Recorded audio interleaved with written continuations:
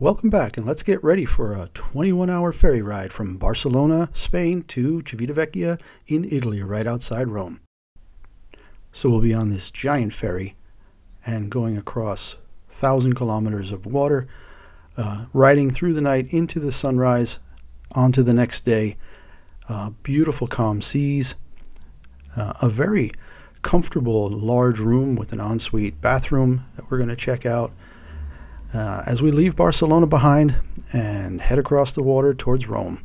So join us as we take the ferry from Barcelona all the way across the Balearic Sea.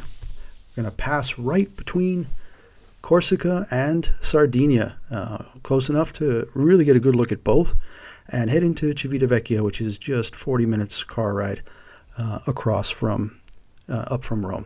So why do this? It's a 1,274 kilometer drive, and if you take into consideration the fuel consumption, the tolls, it comes out to 235 euros, and there are two of us traveling. This Via Michelin tool is really fantastic.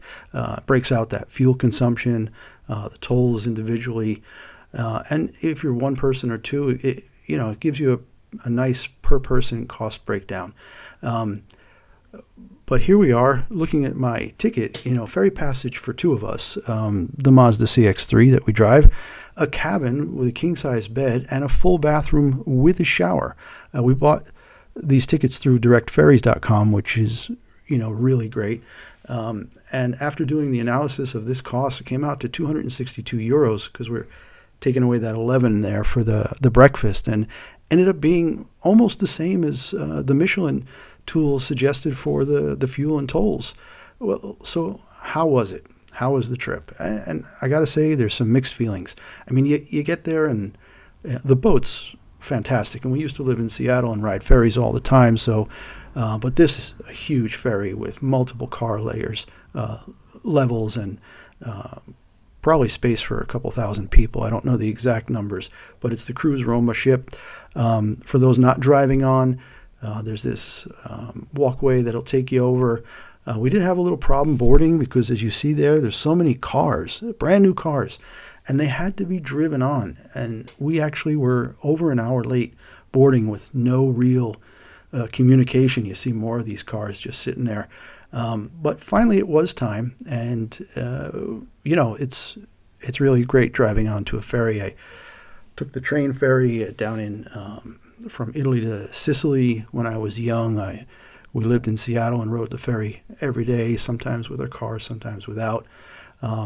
But it's really great coming into this giant hall and seeing these engine cars, just driving trucks on there and putting them in place. And excuse the bumps. I don't have a good enough camera for that destabilization, but there are a lot of these bumps on the ground here that you can see that you have to get over. And I think those help the truckers when they come in, turn around, and literally back into the spots. So we got to drive all the way up to the top level where a lot of those brand new cars had been parked already, and where we were going to park our car. And again, just looping around, and then we backed into the spot. And it was pretty easy to get the car in and just get boarded. We were late, but it was fine. And then it was time to pull out, and they did make up the time. But this is the top deck. Of course, it's a February crossing. It's not going to be as crowded. It's not going to be, weather where you can use the pool. The pool had been drained. And here's a look at our cabin. Basically a king bed plus a fold-out sofa and a drop-down bunk, plus the bathroom here, which had a shower, toilet, sink. So really big room, a little bit loud with the heating, air conditioning system, but we were able to dial that. Many hours later. And then, we woke up to a wonderful sunrise, and we were able to have this incredible view of this calm seas. We slept a good 8-9 hours, till 9 in the morning, had breakfast, which was a little weak. The boat's basically so empty that they're running a skeleton crew, and Later on in the trip, we saw how much of a problem that was. But, gorgeous, time for a crossing. Seeing the sunrise like that, seeing how calm the ocean was, just absolutely fantastic weather for a cruise.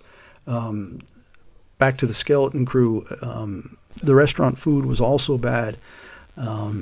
People were smoking in the casino room, and the doors were open, and the smoke was coming out, and people were vaping in regular areas, open areas, and that wasn't really great either. So there were some issues there that we had to deal with.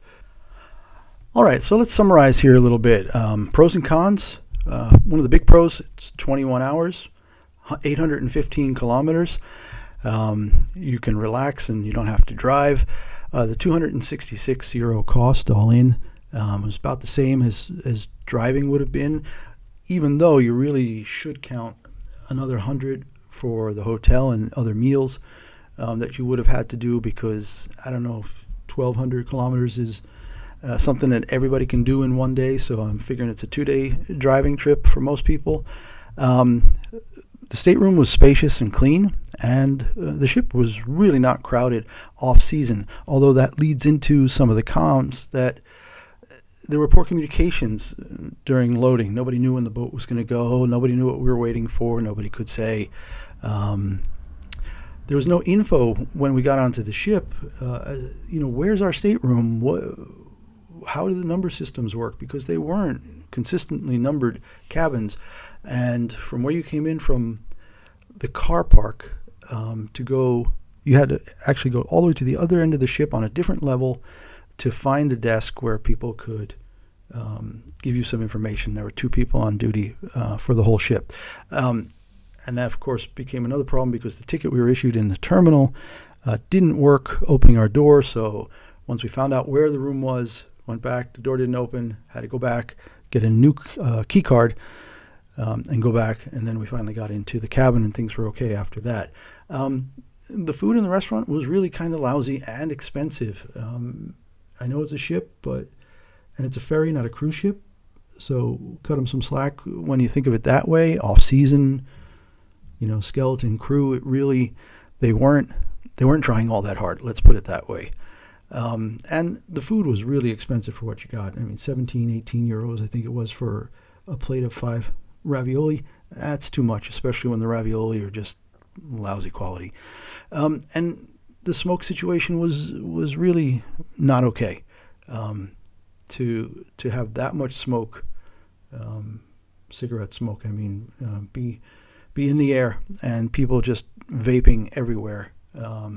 Especially at the end when we got kicked out of our rooms about an hour and a half before arriving in Civitavecchia by Rome, and everybody congregated in one space near one of the coffee shops and seating areas, and again, the vaping was going on in there, and there was only one bathroom open. All the other bathrooms had been locked, and by the end of the trip, I guess for the people who sat in seats and didn't have staterooms, by the end of the trip, the bathrooms were horrific. So there was no effort made whatsoever to try to keep those clean throughout the voyage. 21 hours it's not, a 2-hour run across a small strait or something. This is a 21-hour, trip over 800 kilometers, 500 miles. So they really could have done better with that. So all in all, I think it was fun to try it. I don't know if I'd be in a big hurry to go back and try it again, although maybe for one of the shorter runs out to, Sardinia or Corsica. But the whole way across, I can't see myself doing that again. Anyway, hope you enjoyed the video, and thanks for watching. Don't forget to like and subscribe, and we'll see you next time. Bye.